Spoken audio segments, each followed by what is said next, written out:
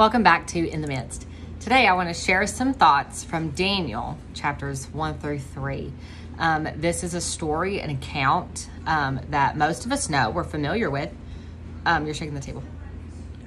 We know all that Daniel went through. We know that he was taken captive into Babylonian captivity. There was, three others with him, So I want to talk about this. I want to share. I read through this in my devotions a little while back. I've started back over in the Bible. I haven't made it back to Daniel yet. And then our pastor recently did a study on Daniel, literally like verse by verse. And it really helped me to understand a lot more, especially in those later chapters with all the prophecy and Daniel's, the 70 weeks and all that. But today I'm just going to focus on the first 3 chapters. And I hope that this is a help and an encouragement to you. There's so much in here, okay? So this portion of scripture, like I said, is familiar. And unfortunately, sometimes when scripture gets familiar, we just tend to gloss over it. We read it and we're like, yeah, I know. Next, we're just checking off that box to say, I read the Bible today. And I don't want you to do that. I don't want you to get complacent with scripture or with your scripture reading, okay? So chapter 1, verse 3 refers to Daniel, Hananiah, Mishael, and Azariah as children. They were young men. And we see that Daniel was of royal birth, yet we see all 4 of them go into Babylonian captivity. Remembering that they are young men is important. These are not, in our day and time, 20, 25-year-old men. I think they said Daniel, 17 or so maybe, is how old he was when he got taken into captivity. We can speculate, but we're just going to stay with scripture. But I think when our pastor went through this, he said about 17, but don't hold me to that. Chapter 1, verse 8 tells us that Daniel purposed in his heart not to defile himself with the king's meat or the wine. A young man, especially 17 in a foreign place, does not just decide to be different. Okay, he was probably fearful. There was a lot of unknowns. No one just wants to be taken in captivity and to be removed from their home, their parents, everything they knew. It's not like he had a cell phone where he could be like, hey, somebody come get me, tell me what's going on. As we read later on in scripture, he never went back home again. He never saw his parents, his family again. So that's scary. So when you're in, I want you to remember that these guys had the same, thoughts, fears, and emotions as we do today. They were just young men. A lot of you have kids, you have teenagers. If your 16, 17, 18-year-old was just taken from your home, taken somewhere else, no cell phone, no extra clothes, and they were told, this is where you're going to sit, this is what you're going to eat, this is what you're going to drink until we say so, would they have the courage to say, God said I can't have that, so I don't want it? He didn't know where his next meal was going to come from. When Daniel said to the jailer, the man that was over them, that, I don't want this, can I have something else? He could have been killed for that, just for refusing the king's meat. Back then, the king was everything, and you just did what the king said. That was just the culture. But he took a stand, and he said, I don't want this. So he was raised with the standard of right and wrong, and his parents raised him according to the law of God, what they had at that time. So I want to ask you a question. How are we raising our children? Do they know that we live by God's standards? Do we live by God's standards? Are we trying to raise them by God's standards? If they were taken out of your home, are they going to know if they're out with their friends, just being away from you, are they going to be able to recognize certain behaviors, certain practices? They might participate, but are they at least going to know this isn't right? This isn't aligning with God's word. Or is it something that, mom and dad never talked about, we never knew, and we just did what seemed right in our own eyes? We must be grounding ourselves in the word of God so that way we can raise our children founded on that same basis. Verses 17 through 21, we see that first, Daniel and his friends had the courage to ask the prince of the eunuchs for food that was acceptable for them to have, even though, like I said, it's not what the king offered. They could have easily said that this situation was temporary. For now, we'll just do what's here. We'll do what's easy. We'll be like everyone else. But they didn't mind to be different than those around them. even if it meant doing right. So for this, that we're going to see God's blessing and provision here shortly. If we go to chapter 2, verse 5, we see King Nebuchadnezzar was asking for something humanly impossible. But if you go back to chapter 1, verse 17, we see that God gave Daniel understanding in all visions and in all dreams. Chapter 2, verse 18, Daniel holds a prayer meeting. He knows that God can reveal the dream and its meaning to him. He's fully relying on God. God is all that he's had since, he got taken into this captivity. And he has already seen God work because God gave him favor with the prince of the eunuchs, and they met those dietary needs that he had asked for.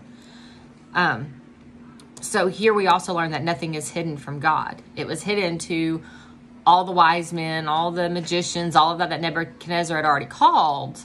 And they were like, we can't pull this, just out of the air. But Daniel said, God knows. And he did. So the king, didn't even remember his dream enough to tell the men what it was. But God knew. James 4:2 reminds us that we have not because we ask not. Daniel knew God was all that he needed. He knew God was able. And he didn't hesitate to ask God. God was not his last resort. Chapter 2, verse 19, Daniel immediately blesses God for answering him. Too often this is something we forget. We ask God, we get that answer, that blessing, and go on with life. We forget to stop and thank God for what he's done. Chapter 2, verse 28, but God. That is all we need, but God. Daniel tells the king where the answer came from. He was the only one that called upon God. He was the only one that we see that had a relationship with God, but he publicly said, God did this. Are you publicly sharing with others what God has done for you? That is what people need to see. The world, a lot of them know about God or know of him. They've heard of him. A lot of them even take his name in vain, but he's not a real able person. He's your preference. He's a figment of your imagination. He's, a crutch that people use to get through life. He's not a real person to them. But when we are able to stand and say, God did this, and this is how I know it was God. This is what I prayed for, and this is what God did. When we give them those solid truths that aren't just luck and happenstance, that gives them something to go, oh, nothing like that's ever happened in my life. What's different? Maybe there is something. Maybe God is real. And it piques their interest, and the Holy Spirit can use that to call them and yield, get them to yield to him and draw them to himself. I'm sure that Daniel was influenced by his parents. Do your children hear you praying and praising God for what he's done? Our children absolutely have to see this. Our faith needs to be real, or they're not going to want anything to do with it. Your children are not ignorant. They see your life. They see you at church. But is it the same? Is it real? It's easy to raise your hand and worship, at church. But what about when you get home? Are you reading your Bible? Are you praying? Are you praising him? Are your children seeing your walk lived out as if it's something real? Because it is something that they need and they need to see. Chapter 2, verse 47, Nebuchadnezzar recognizes Daniel's God as the God of gods and Lord of lords, or Lord of kings. And he instructs everyone to worship him. Daniel's stance for God influenced Nebuchadnezzar, which in turn influenced a whole country. Millions of people now know who the God of gods is. Chapter 2, verses 49, Daniel is promoted by the king, and his request for his friends to be promoted is granted. God protected and blessed them for their obedience and faithfulness to him. This is the only way for us to get God's blessing. We have to be obedient. We have to be faithful. We have to trust him. We have to recognize his working in our lives, even if we don't see it right now. But hopefully in a week, in a month, you can look back and go, oh, there it is. I see what God did. And we have to share that again with our kids, with those around us. If you're asking someone to pray for you because you're in a hard place, you're struggling with your faith, whatever it is, when that answer comes, when God delivers, when God, gives anything, I hope you go back to them and you say, thank you for praying for me. Don't stop. But so far, this is what God's done. This is how God has answered, because God is answering their prayer too, not just yours. And they need, to see that. That's going to strengthen their faith, not just ours. Even in the midst of trial, especially in the midst of trial, Daniel and his friends chose to follow God before they were ever taken into captivity, not after. You're not going to decide most of the time in that trial to go, oh, okay, now I really need to follow God. They were just living out of faith that they already had. They were standing on principles that they already had. They were just staying on the foundation that had already been made.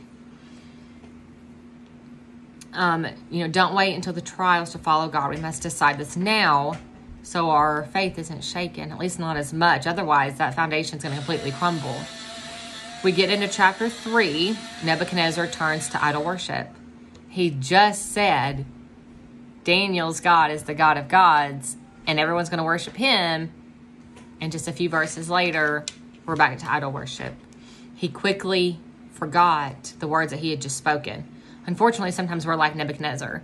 We might give our heart to the Lord on Sunday at the altar, and we're going to say that, we're going to do better. We're going to live for him. We rededicate our lives. And next month when the finances are hard, we stop. Next month when things just don't seem to add up, or that trial comes to your marriage, or someone gets sick, it's not taken to the Lord. We're not praying like we should. We're not reading our Bible anymore. We're trying to figure things out on our own, and we're trying to, and I'm not saying you shouldn't be diligent and be a wise steward and all that, but God is still God even in those trials, even when things don't make sense, even when, it seems like, God's forgotten you. He hasn't. He's promised to never leave us nor forsake us. We must remember that and continue to be faithful to him, even when things don't add up.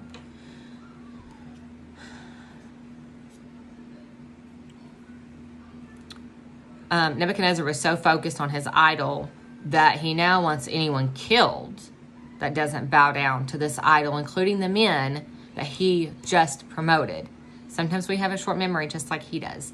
When you read through the Old Testament and you see the children of Israel doing that, don't be too hard on them, because our hearts do the same thing. Verse 15, the end of the verse, Nebuchadnezzar says, "But if you worship not, you shall be cast the same hour into the burning fiery furnace. And who is that God that shall deliver you out of my hands?" Did he really forget God's existence by saying, who is that God? Or did he really just question God's abilities, because now he thinks he's higher than that, and there's no one or nothing that can, overtake his power and his abilities? So I hope that you don't have these same thoughts. I hope that you don't forget God's existence or God's abilities when it comes to your own life. This is another reason that we have to share our praises one with another, because when our faith is weak, we can stand on someone else's. And we have to stay in Scripture, and we will get to know the character of God, the heart of God. God isn't just something up here that doesn't make sense. He's not a far off God. He wants you to know his heart, his attributes. He wants you to be able to see his hand in your life. We're going to have questions, but hopefully it's not to the point where we're questioning God's existence completely. Verses 17 and 18, they had already decided to follow God again before the trial came. Their faith wasn't shaken, and they were not changing their stance, even at the top of the fiery furnace. That's a big trial. They're going to be burned alive if God doesn't intervene. And they were okay with that. They said, pretty much, even if not, God is still good. We're not going to deny him. We're not going to question him. If we perish, we perish. Esther said the same thing. So if we die in this furnace, we're going to be delivered, because we're going to be in heaven. And okay, what more could we ask for? But if not, and we get thrown into here and he doesn't deliver us that way, he's going to physically deliver us, and we're going to walk out of here. They were okay either way with whatever God had for them. They were fully surrendered, fully accepted, fully trusting, even though they didn't understand. They weren't standing at the top going, God, we served you and we trusted you. Why are you letting this happen? They said, okay, God's going to be glorified either way, and we're going to be delivered either way. And that's something that we have to remember in our trials. When someone's hurting, someone's sick, you're sick. Lots of you have had parents or spouses or even children that were sick. They had, cancer or something, and they died. And that's what you were left saying is, but God, I prayed. God, I asked you to heal them. He did.